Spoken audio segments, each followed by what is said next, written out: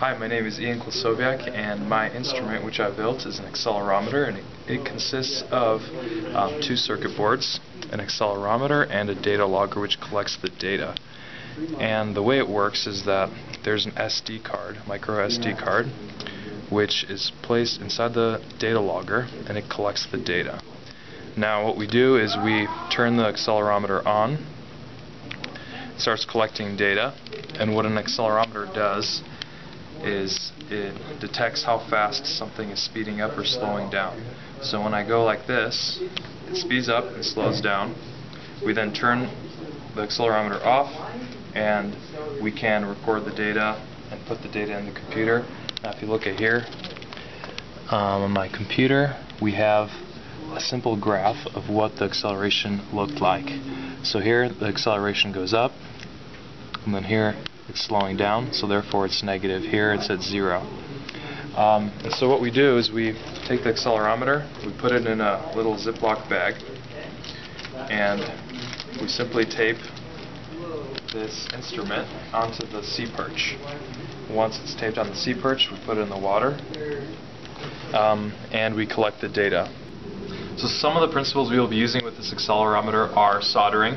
We'll have to solder the wires from the accelerometer, the capacitive accelerometer, to the data logger. We'll also learn how to acquire data and how to calibrate that data so that it becomes useful, so that we can see the acceleration in actual meters per second squared and convert that into force. Now the first thing we need to do is make sure that the data logger is set up properly. We do this by opening the micro SD card file. We find the logcon file, open that, and here we see that we change the mode to 2, we change the frequency to 100, and we change the first port, which is labeled as AD0.3, to Y, keeping all the other ones at N, which means off. Now, once we have the data logger set up, we take data, putting the micro SD card into the data logger, pressing the on switch, and we will know that it is collecting data by the alternating LEDs right here on this side. Once we have gathered data, imagine we gather data for a motion such as this. It accelerates and then slows down. Speeds up, slows down, back to 0. We can see here in the graph, this is a plot of that data. We see here positive acceleration and here negative acceleration. This represents the speeding up of the object. This represents the slowing down of the object. And now we have one problem. Here the acceleration is in millivolts. This is the raw data taken straight from the accelerometer. Now what we have to do is calibrate the data. We calibrate the data by gathering information again, recording the data, and we record the data by pressing the on switch. It starts recording, and we see here this line right here represents the horizontal. It's in this position.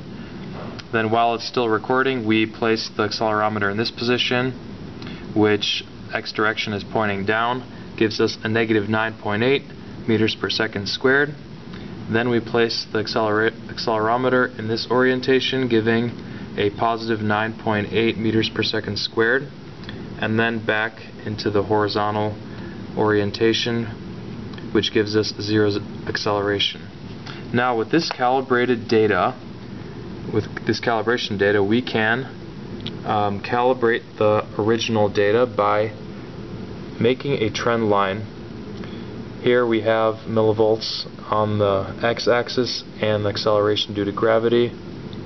Here it's negative 9.8, 0, and positive 9.8. We calculate the trend line, which is the line of best fit, and we use this equation to calibrate our original data. After that process, we have our final graph, which represents the real acceleration. For example, if we want to take the maximum acceleration of this object, we go here to the maximum, we see it's about 1.5 meters per second squared. Now if we want to find the force, we take that number, multiply by mass, and we then get the force. The materials we'll be needing for the assembly of the accelerometer are this capacitive accelerometer circuit board, the data logger circuit board, which comes with a battery and a micro SD card, and we'll be also needing 4 wires, preferably of different colors. We'll also be needing a soldering iron and some wire cutters. And those are the materials and tools we will be needing for this assembly procedure. Now it is very important that we solder the right wires to the right locations. Here we have a spec of the locations. Here's the accelerometer and the ports on the accelerometer. Here we have the ports on the data logger and the corresponding locations. Now it's also important that when we solder the wires, we make sure that there's room to press the on and off switch and also the stop button, so that when it is in the Ziploc bag, it is accessible.